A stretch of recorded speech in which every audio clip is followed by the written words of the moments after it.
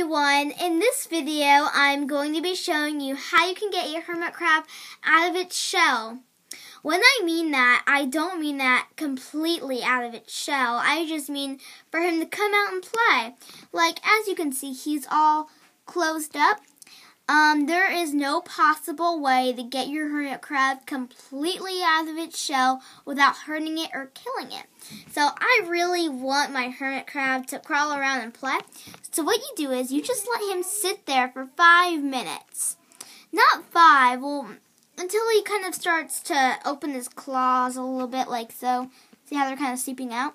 So now what you're going to do is grab the shell at the end and at the back and give him a nice shake.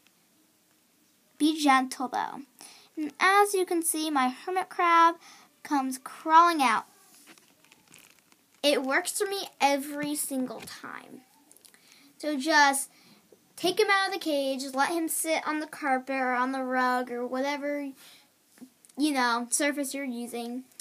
And kind of just watch him and wait until his claws kind of come out, and then give him a nice gentle shake from the front to the back of his shell. Just give him a nice shake and he'll come crawling out.